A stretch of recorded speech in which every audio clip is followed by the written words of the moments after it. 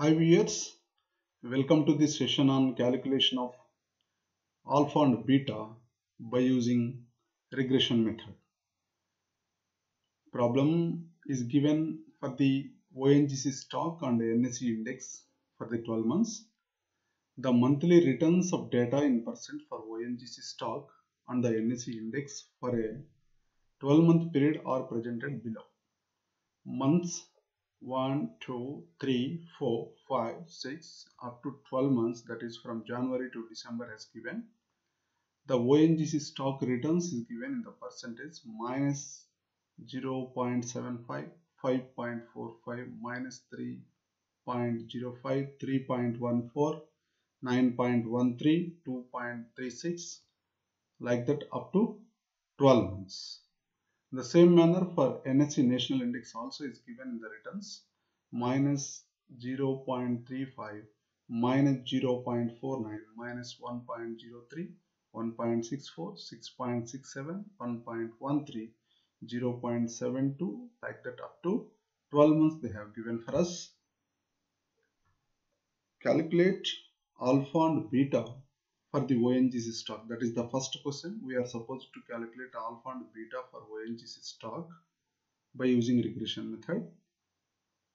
Suppose NSE index is expected to move by 15% in the next month. How much return would you expect from ONGC? So in the second case, what they are asking is the NSE index is expected to move by 15% in the next month. If that is the case, then how much return would you expect from the ONGC? These are the two questions. Here in this problem, they asked us to calculate even alpha also. Alpha and beta are constants. These are both are to be calculated by using the regression method.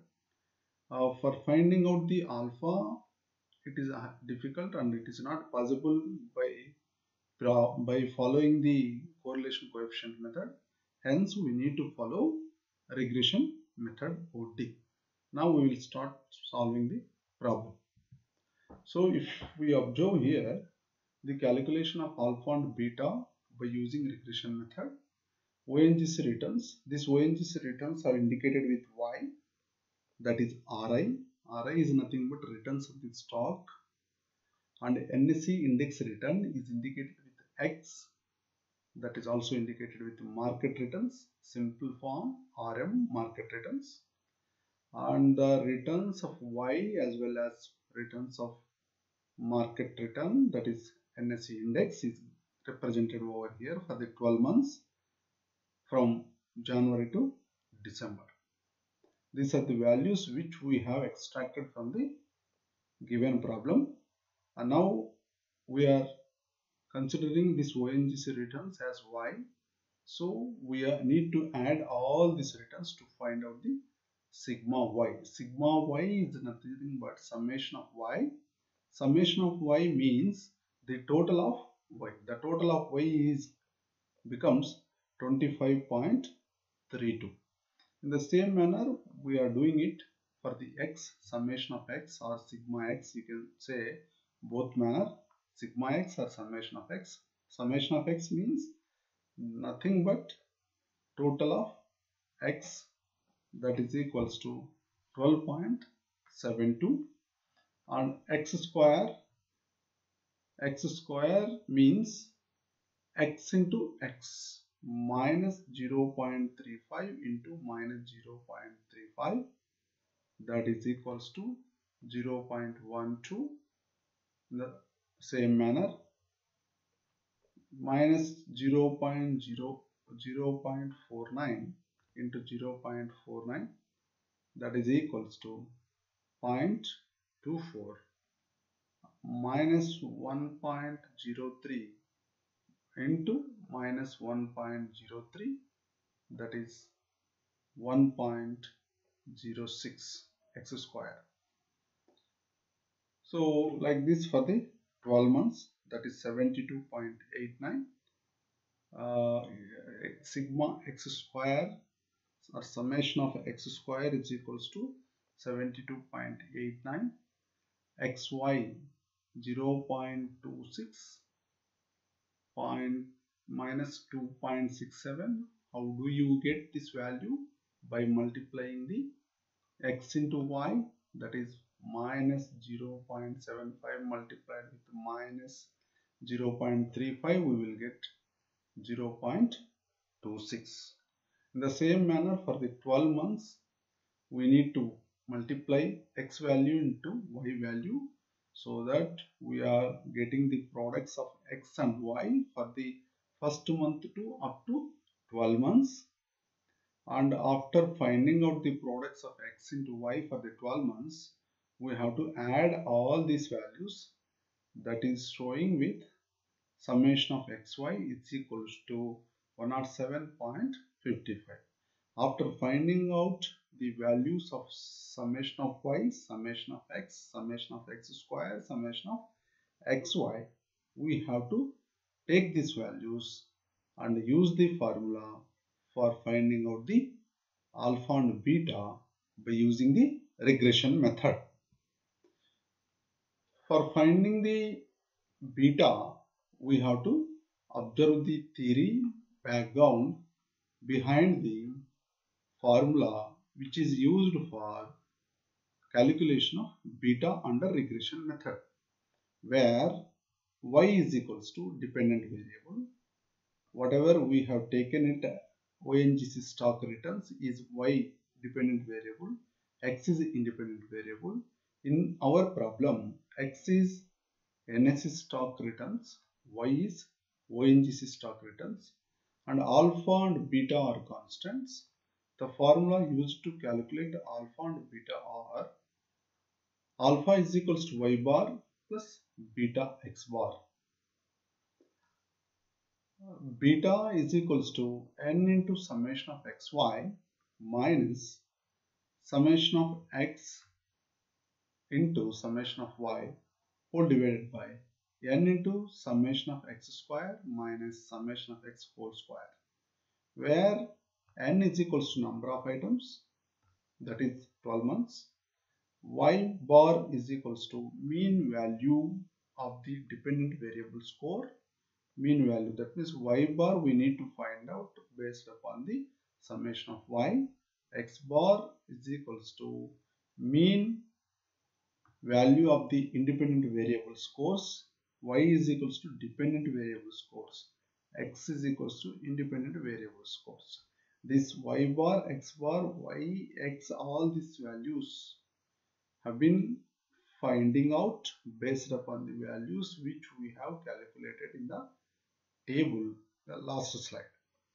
The values from this table we will taken for the purpose of calculation of beta. So 25.32, 12.72, 72.89, 107.55. These four values are going to be taken.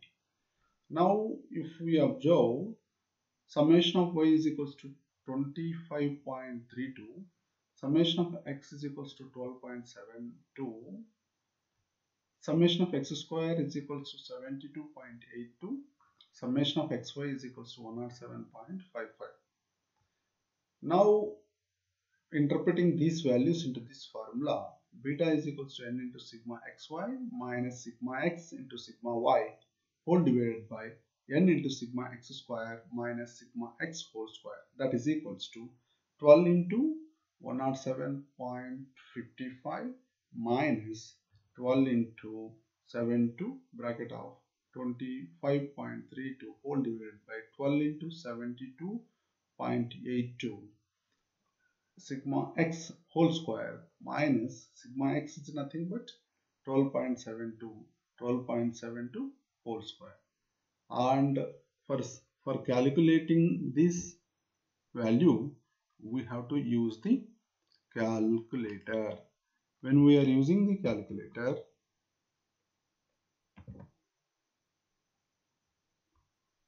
first what we need to do is we have to see the values. What is the value which is there? 12 into 107.55 is equals to 1290.6. Here it is written 1290.6 is written over here. Like this we have to calculate. After clearing this value, what we have to do is we have to multiply with 12.72 multiplied with 25.32, that is equals to 322.07. 322.07. Here we can observe this 322.07. Now what we can do is we have to 12 into 72.82. we can observe 873.84, that is nearly 874.68 minus 12.72 whole square, that means 12.72 into 12.72, that is equals to 161.798. so that is considered as 161.80. After doing it, what we need to do is 1290.60 minus 322.07, that is equals to 968.53. 968.53, we can see over here 968.53. The same manner we will get the 874.68 minus 161.80, we will get 712.88. Now we will divide 968.53 divided by 712.88 is equals to 1.3586. So rounded to the next value, that is 1.359. The beta value is 1.39. Beta value is 1.359. This is the beta value. After interpreting all these sigma y, summation of x square, summation of xy values, interpreting into the formula, finally we will get the beta 1.359. Alpha is equals to y bar minus beta x bar. Alpha is equals to y bar minus beta x bar. First we have to find out the y bar.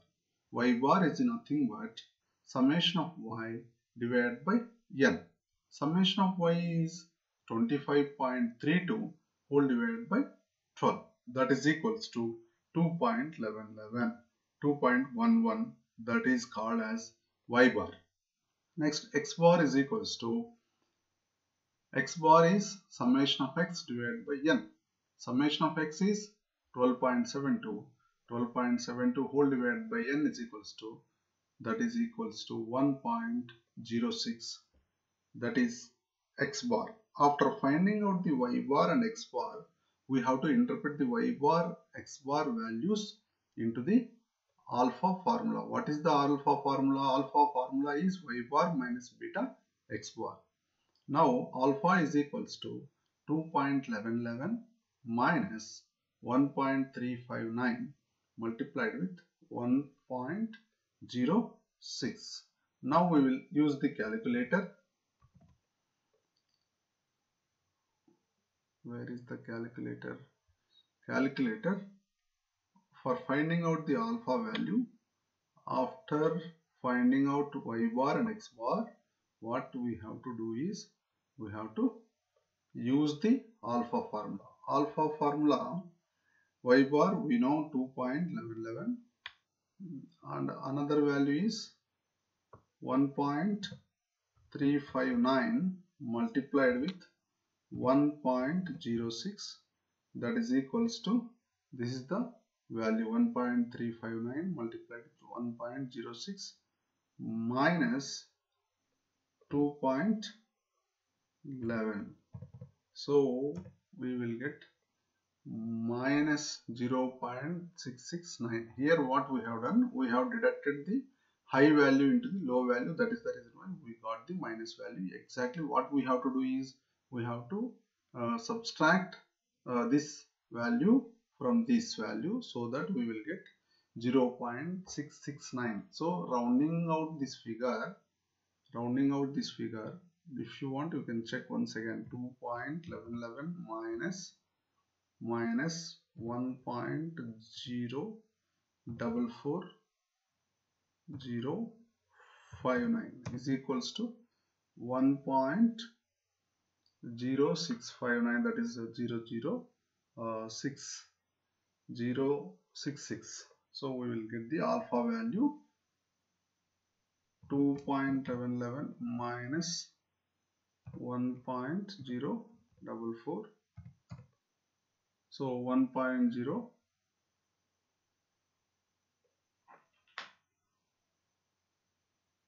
1.44. So that is wrong. 2.1111 minus 1.44 is equals to 0.67. This is the alpha value. After getting the alpha value, we got the beta value. Beta is indicating with risk. Beta is indicating with risk. Which risk? Systematic risk. That is not total risk. Total risk is indicated through standard deviation. But in this problem, we have not calculated the standard deviation. We have not calculated the total risk. We have calculated directly systematic risk only. After finding out the systematic risk, we have found the alpha value. What is the purpose of finding out the alpha value is? It is supporting us either to buy the share or not to buy the share, or to sell the share. What to be done by the investor? That is to be taken decision based upon the alpha value. Alpha value యొక్క ప్రాముఖ్యత ఏమి అంటే, alpha అనేటటువంటిది లెక్కించిన తర్వాత alpha positive అయితే ఆ స్టాక్ని కొనమని సలహా ఇవ్వడం జరుగుతుంది. Alpha is positive to buy stock, to buy the same stock. Alpha is negative to sell stock. Alpha is 0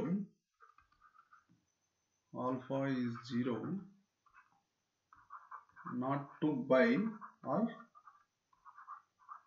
sell, maintain status quo. This is the interpretation for the alpha value. So here in this problem the alpha value is 0.67. so that is nothing but that means it's a positive value. It is better to buy the stock. Now in the problem what they have given in the second point, if the market is expected to grow 15% in the next month, what would be your suggestion to buy the to buy or not to buy the stock?